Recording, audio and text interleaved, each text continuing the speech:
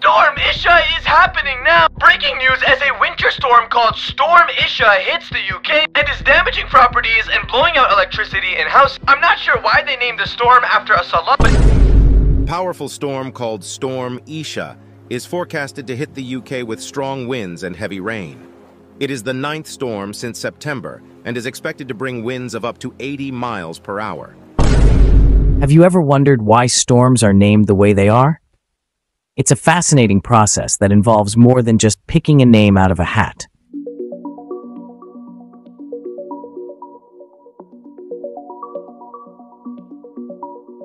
In fact, it's a system that can spark as much controversy as the storms themselves.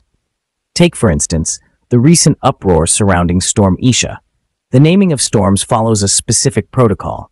The World Meteorological Organization maintains a rotating list of names, which are used in alphabetical order and alternate between male and female. The names are usually common to the region where the storm occurs, and they can be reused every 6 years. However, if a storm is particularly destructive or deadly, its name is retired out of respect for the victims and their families. But what about Storm Isha? Why was it given a name that also refers to a Muslim prayer? Well, it's important to remember that the choice of names is not religious or political. The intent is to have names that are easily recognizable and memorable to the public, to aid in communication and safety efforts. The name Isha is not only a Muslim prayer, but also a common female name in many cultures and languages. That being said, the naming of Storm Isha did spark some controversy. Some questioned whether naming a destructive storm after a prayer was appropriate. Others pointed out that many storms have been named after saints or other religious figures.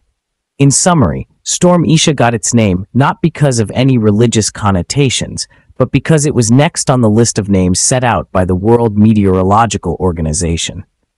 The controversy surrounding its naming serves as a reminder of the complexities involved in choosing names for these powerful weather phenomena. The key takeaway here is that storm names, like Storm Isha, are chosen for their recognizability and memorability, not for any religious or political reasons. So the next time you hear about a storm brewing, you'll know a little more about how it got its name.